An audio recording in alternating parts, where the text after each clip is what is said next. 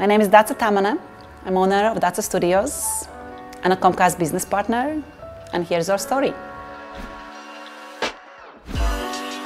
Datza Studios was opened in late spring 2018. It's been fun yet challenging. You always expect something and it turns into something else. But the good news, it's kind of part of yoga practice because you never know where's the life going to take you on a yoga mat, so you never know in business too. Datza Studios uses Comcast business for checking people in, projecting some visuals, playing the music during the class. We process our payment online, not only for yoga classes, but all the retail or the merchandise we sell.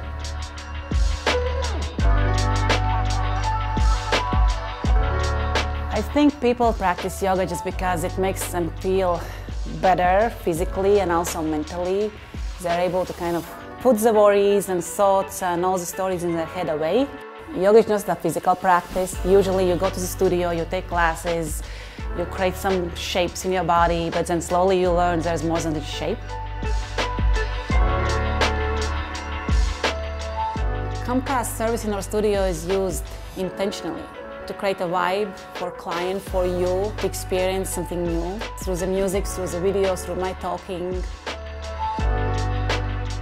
People need to relax because life is about balance. You can't always push yourself.